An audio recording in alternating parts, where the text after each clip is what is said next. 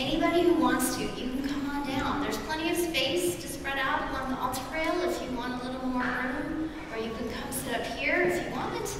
Be next to baby Jesus. That's the sweet spot. Yes, yes, in fact it is. Well, I am so grateful to you, you amazing cast, who helped us enter this special story. Is this not an incredible group of young people? They are amazing. You gave us quite a gift, because this story is the story for everyone.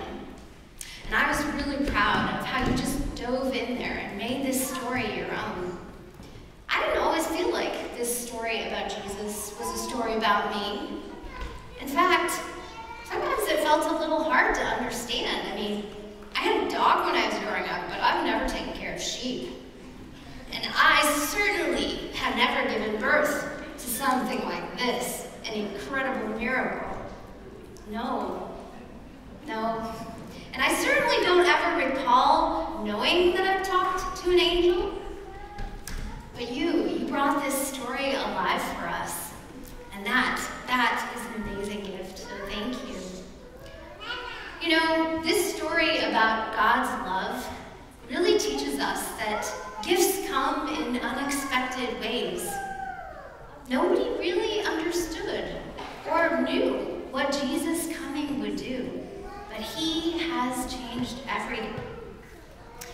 You know, angels, they came with their tidings of comfort and joy, but it was really hard to understand.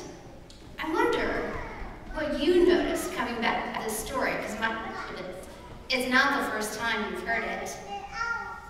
Somebody mentioned they noticed we have a real-life baby Jesus, and that is an amazing thing. What else did you notice? Anybody? Anything you noticed this year when we came back? Well, this is a story that every time I return to it, I always find there's more. There's more than I ever saw or understood. One of the things I found so special about having Maggie with us this year is that there is something really precious about being near someone so small and thinking about God who made the whole world becoming tiny and looking to us, reaching out to us in love. Wow, that was something no one knew to expect. I wonder what ways we'll be surprised by love this year. Do you have any guesses?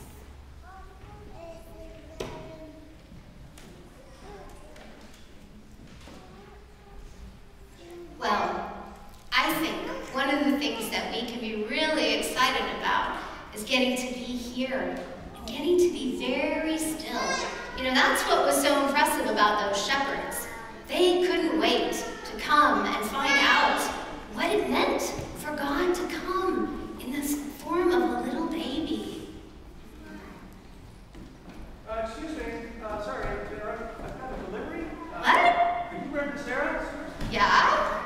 Yeah, I've been trying to get in, but the ushers are pretty, Oh dear. But I want to make sure that I deliver this to St. Paul's. Oh, well, thank you. I'm sorry you had trouble getting in. I mean, our office is closed. It is Christmas Eve. But I really appreciate you bringing this to us. Oh, I have to ask you to sign for that. Oh, okay.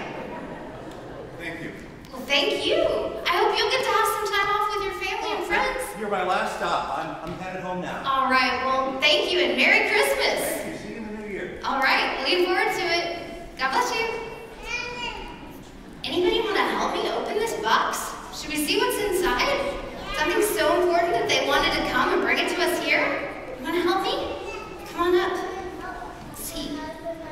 I think there's some tape. Here, let me get it started and you can rub it. There you go. Try this side. Try this side. Go for it. Right here. Pull it off. Yeah, very good.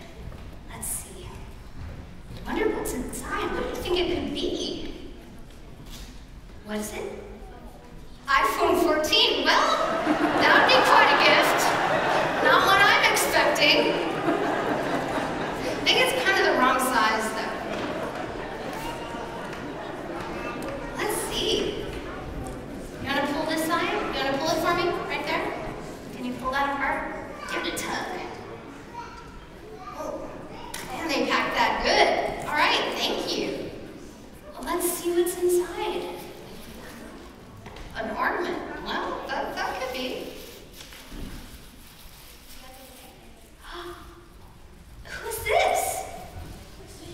It looks like baby Jesus, doesn't it? Although he's missing a little bit of pigment. That's okay. You know, I would have never expected him to turn up this way, but it's kind of special that he did. You know, people didn't know to expect God's love in the form of a little baby.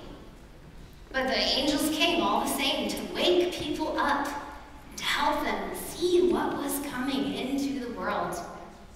And you know, those shepherds, they like to make haste.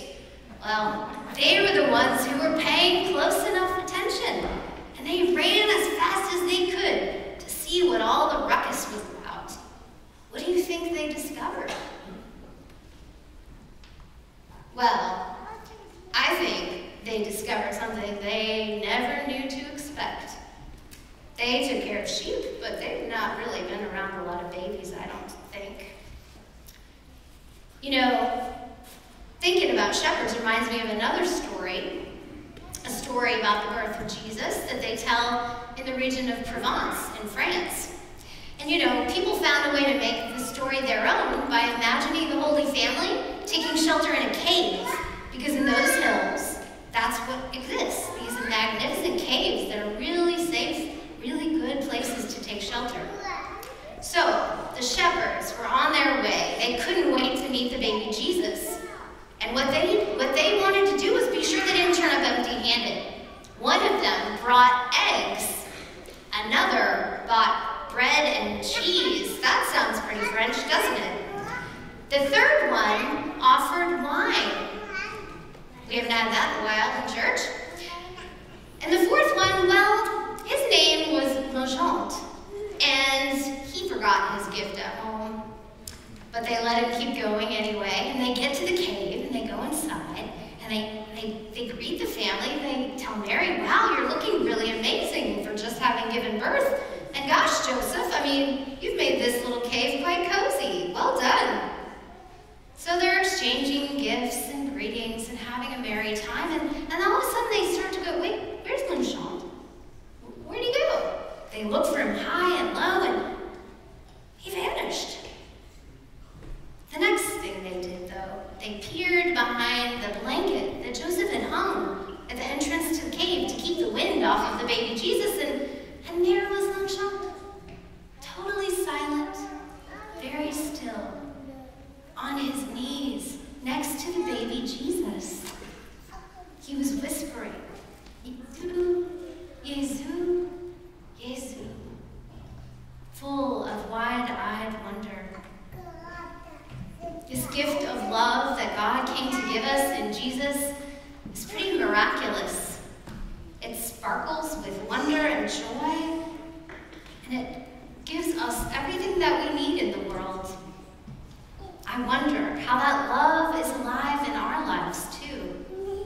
At Christmas, we are taught that this miracle is something we get to take part in.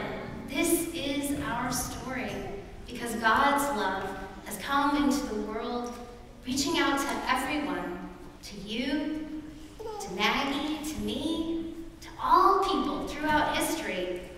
And because love is with us, all shall be well. Love, tender as a sleeping infant. Love, meek as a shepherd on his knees. Love, strong enough to mend our world. I hope that we all feel the power of that love in our lives this year. I wonder if you might be willing to do something with me. Any of you, all of you. I love that you came up here to make a visit to the baby Jesus. Will you help me take him back to the creche? It kind of looks like a cave back there. You don't actually have to have a costume on or anything. I mean, I don't really feel like a shepherd, but I think we all can play our part, gazing in wonder and gratitude at God's gift of love. Shall we go together? And when we come back, you can find your families and sit in the pews and continue our celebration of Christmas. Come, let us adore the baby Jesus and give thanks for God's unexpected gift of love. Amen. You want to come with me? Let's go together.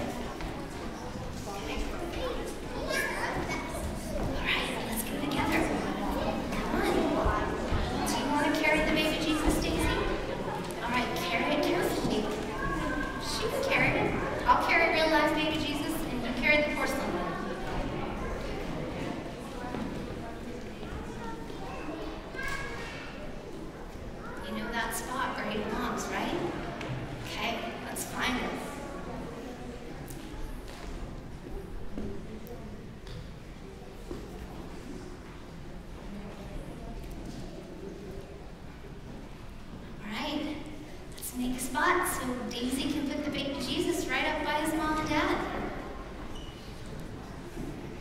Beautifully done. Thank you. Oh, it's not steady. It's not anchored. I don't want it to fall on you. All right. Thank you, Daisy. It's good. It's perfect.